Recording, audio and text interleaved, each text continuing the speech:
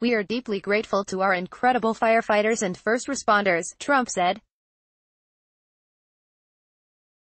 "They're really brave people. I've been watching them go to areas where very few people would go and some of them don't come out alive." 4 firefighters have been killed battling fires in the 2018 season so far. Currently, the Mendocino Complex fire has grown to become the biggest fire in the history of California. Over 14,000 firefighters are currently fighting the fires.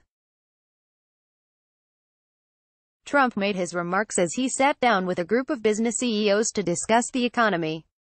He said his administration was in constant contact with California officials concerning the wildfires and local assistance, and he offered federal assistance. "It's been a very tough situation taking place in California for a number of years," Trump said. He promised to meet with officials to discuss ways to mitigate the fires that continue to be a problem. 7 people have been killed as a result of the fires.